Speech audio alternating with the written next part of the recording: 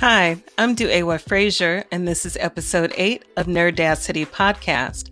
Support this podcast by visiting anchor.fm/DuEwa Frazier/support. Tweet me at Nerdacity Pod1 on Twitter. Thanks for listening.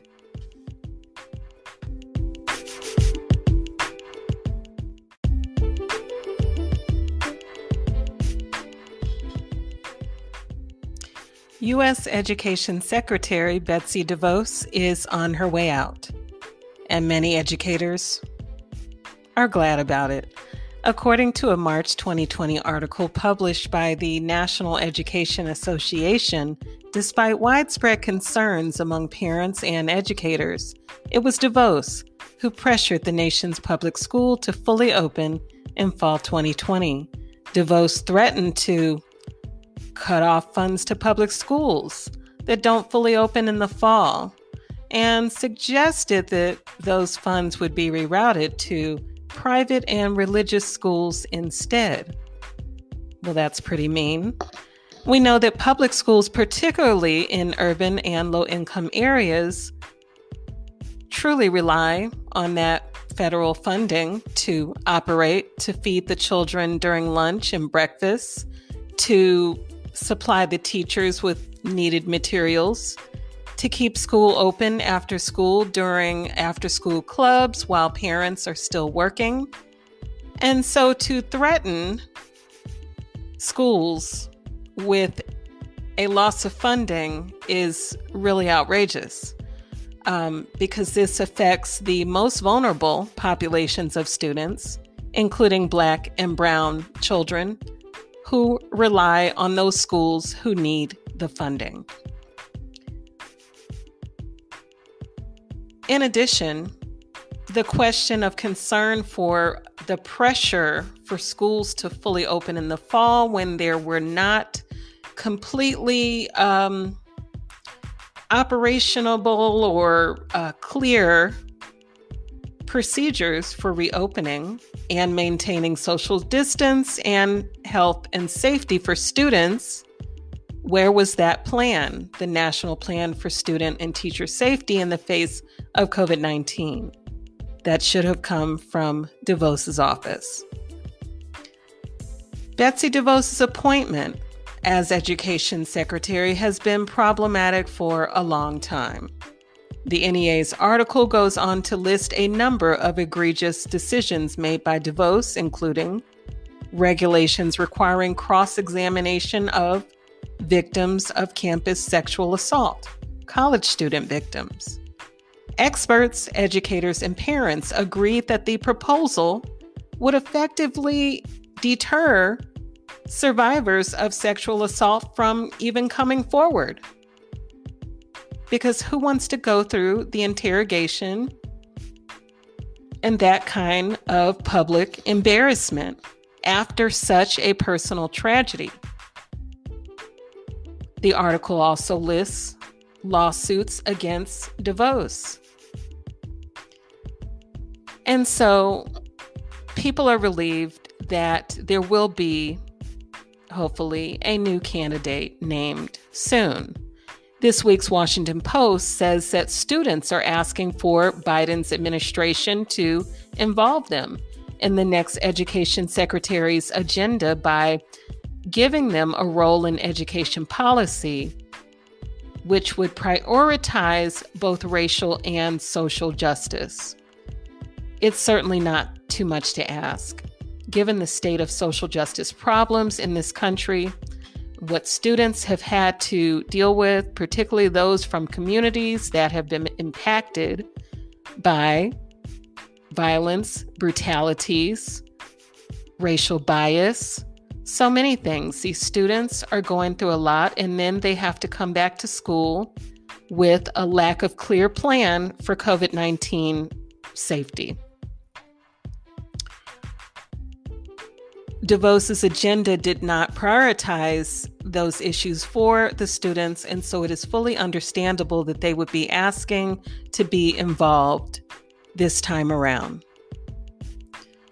A November 11th article in Inside Higher Education speculates on who President-elect Joe Biden's choice for Education Secretary might be. There's been a great deal of speculation, people talking about it across social media, various news outlets talking about who could be the next education secretary. Some education policy experts and Biden's administrative point person spoke on the need recently for the successor to Devos for their agenda to help low-income students and those who struggle with staying enrolled in college due to mountains of student loan debt. That's real. I hope they cancel it. Loan forgiveness, please. I believe that is indeed on the docket. According to the article, education advocates say that they don't have any inside information on who Biden's top pick for education secretary might be. However, speculation is that among them, possible picks would be Randy Weingarten, president of the American Federation of Teachers, and Lily Eskelsen Garcia, former president of the National Education Association. In my perspective, as someone who has worked in education, been through teacher preparation programs, I've been a teacher, I've been a literacy specialist, I've been a professional developer, I've been a curriculum specialist, and I now have an earned doctorate in education. So in my perspective, the person who replaces Betsy Devos should be someone with a long-standing commitment to educational equity, social justice, inclusion, cultural competencies, culturally responsive instruction, cultural sensitivity, and closing the achievement gap among all students, no matter who they are, where they come from, and all of that. The next education secretary should also be someone who is not so blinded by partisan agendas that they cannot serve the needs of all students fairly. In other words, it's not just about the most privileged of our society. It's not just about those kids who go to private and religious schools, or even the kids who just go to charter schools. It's about all students who are being educated in American schools. The next education secretary should also have a track record of exemplary leadership and scholarship even, having served in prior leadership roles in various levels of education. It is also advisable that the person have a background in diversity. Either they have worked with diversity initiatives, they've been someone to champion and spearhead initiatives and programs to level the playing field in education, to create equitable access, to give a voice to the voiceless, to work with parents, parent advocates, community leaders, someone who is not afraid to interact, communicate with, talk to, and plan for the most vulnerable and disadvantaged of our student populations and their families. It's an excellent time in our history for this role to be appointed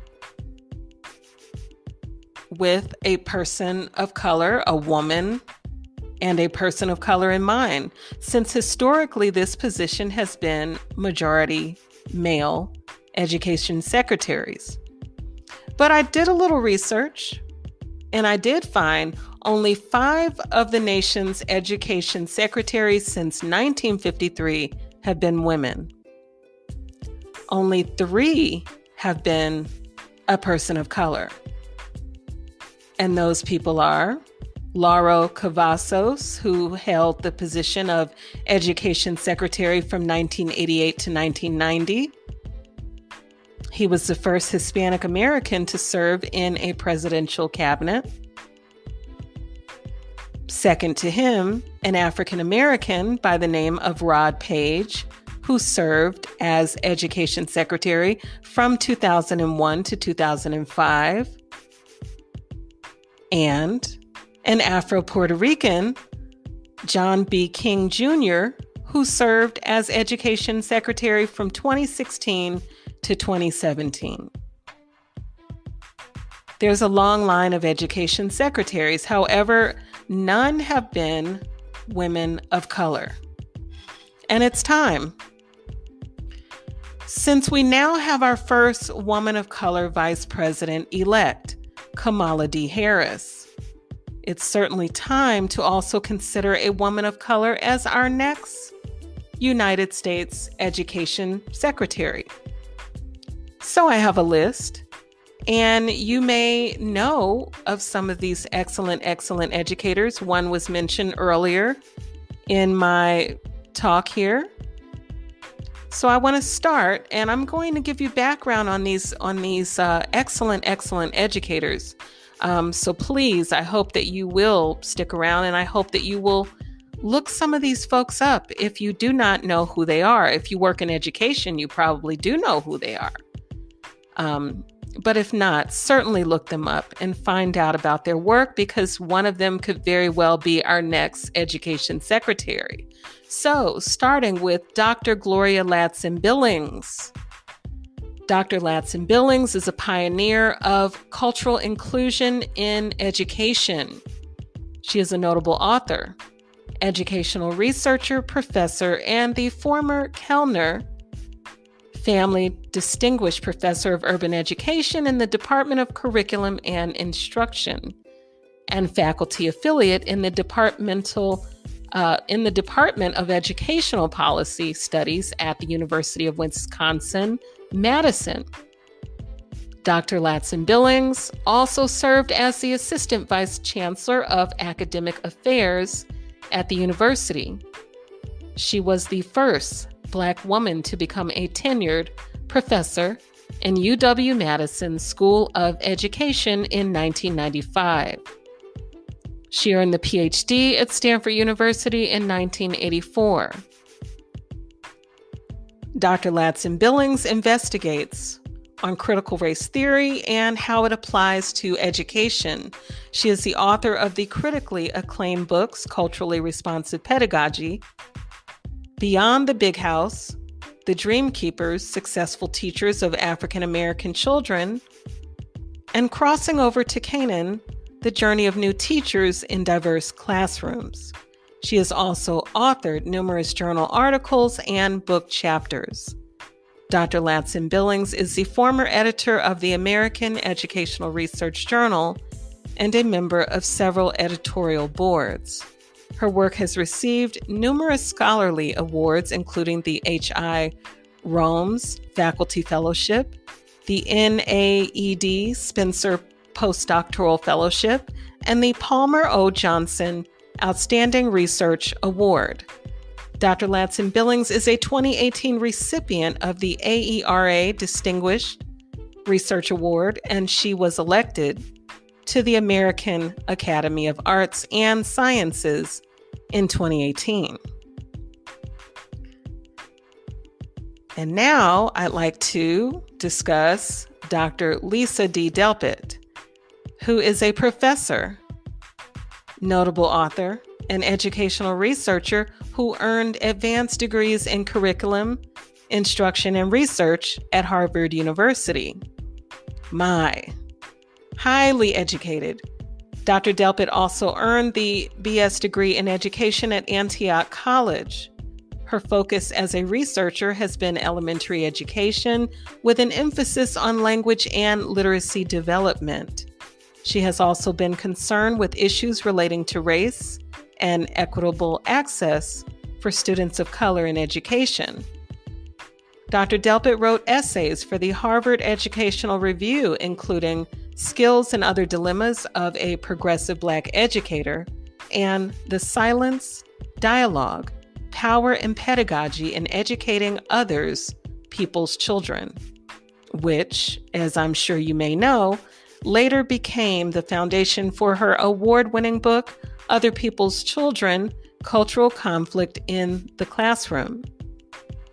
Delpit is an eminent scholar and executive director of the Center for Urban Educational Excellence at Florida International University in Miami, Florida, and Felton G. Clark's recently retired distinguished professor at Southern University in Baton Rouge, Louisiana. She has served on the Commission for Research in Black Education. The third educator who I will mention, and who was also mentioned in an earlier article that I discussed, is Lily Eskelsen-Garcia. According to an article last week in the Salt Lake Tribune, Eskelsen-Garcia is one of the top contenders for the position of Education Secretary. She is a former Utah teacher and the most recent president of the National Education Association. She was also the first Latina to head the NEA.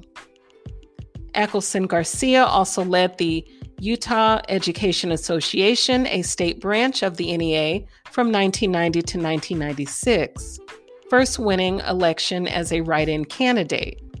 And a year prior, in 1989, she was named Utah Teacher of the Year.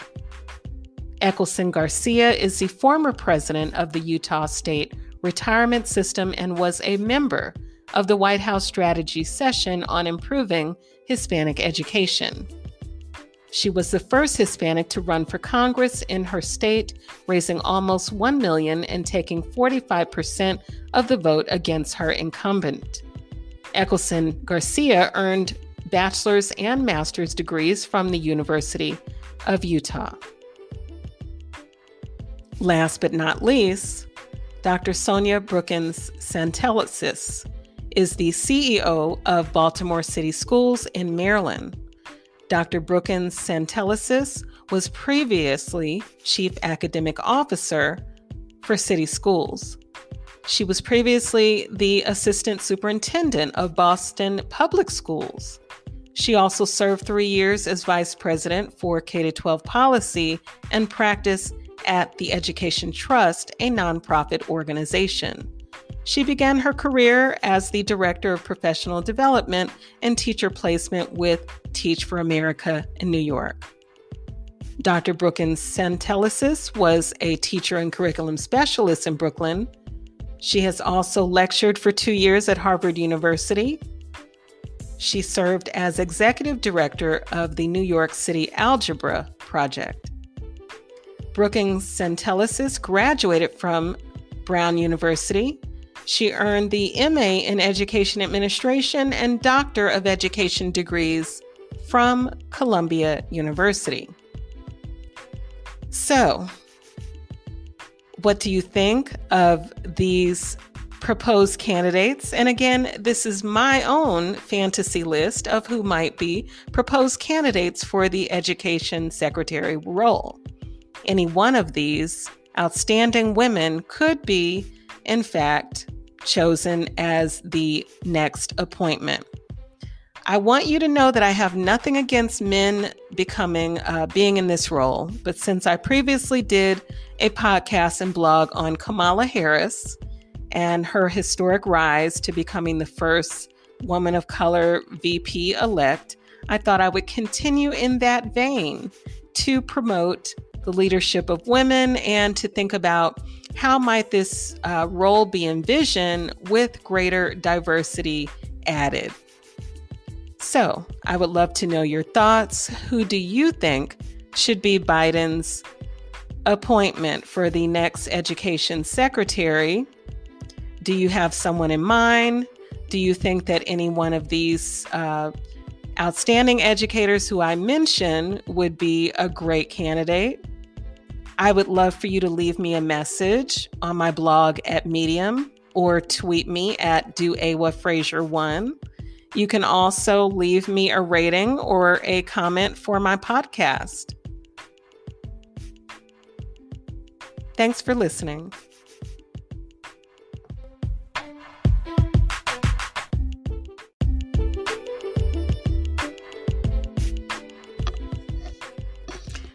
I hope you enjoyed that episode. Thanks so much for listening. I also hope that you subscribe to my podcast. Please visit my website at www.duewaworld.com. Take care.